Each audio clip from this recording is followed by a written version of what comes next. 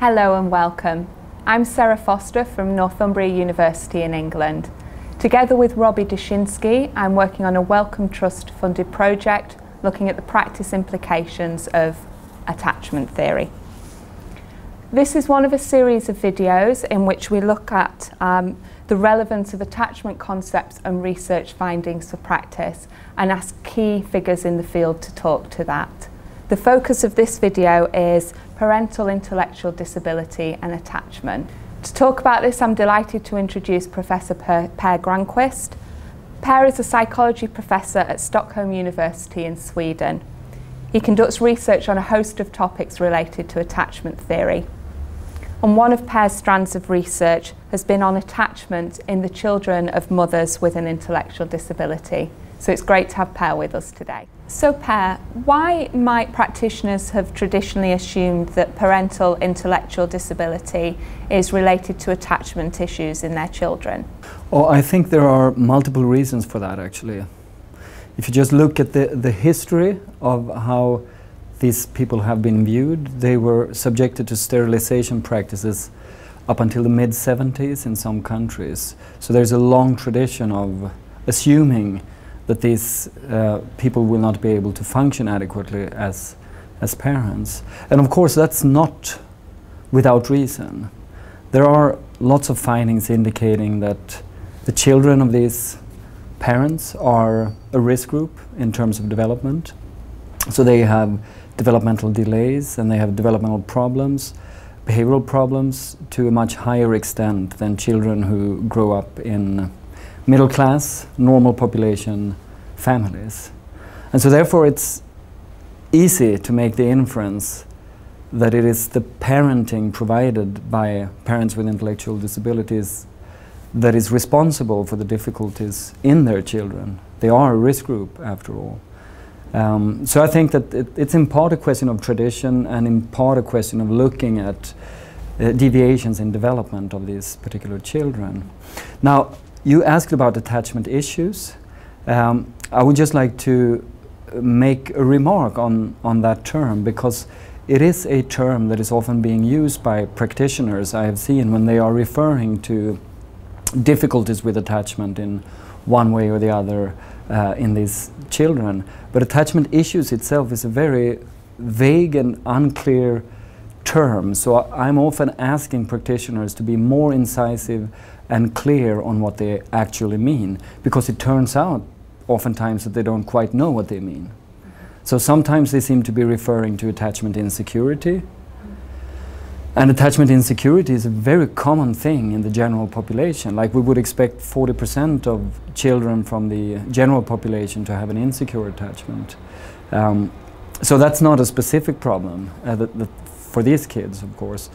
And secondly, sometimes they seem to be referring to an attachment disorder or absent attachment altogether.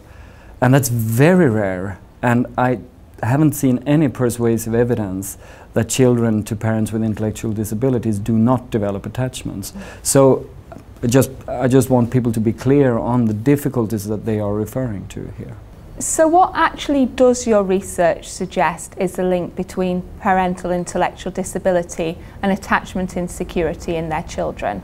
It is an interesting story, actually, because we find that insecurity is very slightly overrepresented in this group of children compared to a socioeconomically matched group of children whose mothers do not have intellectual disabilities, or mothers with normal intelligence.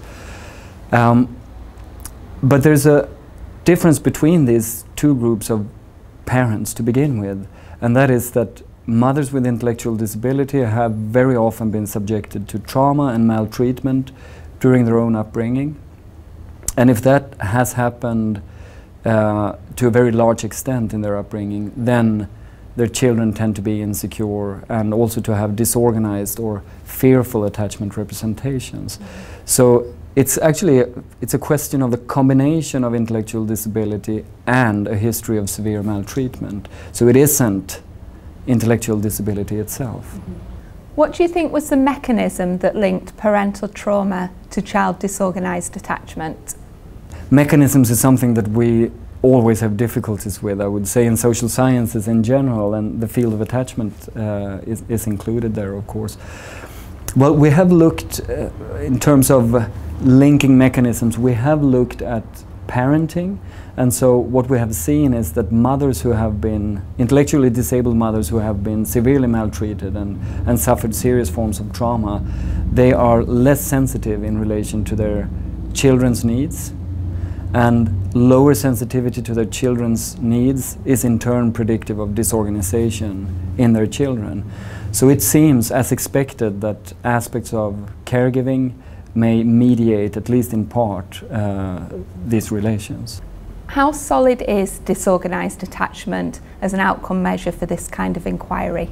That's a very good question, I think. It's a complicated question in many ways, actually. I would say that in our study it functioned very well as an outcome measure, because we have these strong intergenerational links between parental trauma and child disorganization. So in other words, it's a good outcome measure. But on the other hand, we also know from a series of other studies that disorganization may have other causes than simply intergenerational transmission of trauma or maltreatment. So it is not a specific outcome measure. It's a risky outcome measure in that regard, because there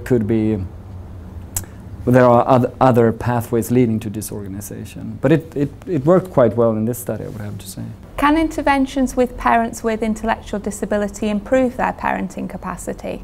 Yes, there are some conflicting findings in the research literature here, but in general the answer is no doubt yes. So if they are being provided with parental support, like very concrete things like showing them how to interpret the baby's signals, or how to change diapers, how to take care of bedtime routines, various things that have to do with parenting. There are a few studies showing in randomized controlled trials even that parenting can be greatly facilitated, and also that child development can be put in a more favorable direction as a consequence of the parental training.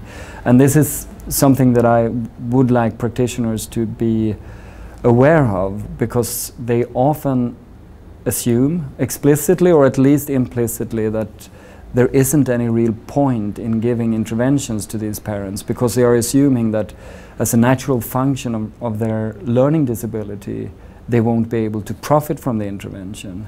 And that's, you know, that's an inference that you can also understand comes almost deductively from the assumption that these parents can't manage parenting to begin with. But they can, and they need help, and especially if they've been traumatized and maltreated, of course. So placing this all in the context of the broader research, what does your research tell us about the implications of parental trauma? The carry-home message really, when we look at the transmission of insecurities, or trauma in the parent and insecurity and disorganization in the child, is that that link is much stronger for parents who are vulnerable for one reason or the other. In our case it happens to be parents with intellectual disability, but it could be something else, conceivably, like poverty or socioeconomic stressors.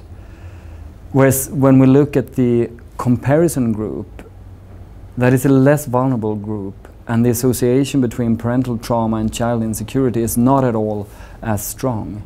So I guess this complicates a direct transmission model from trauma in the parent to insecurity in the child. It really has to do with the resources that exist within and around a particular family.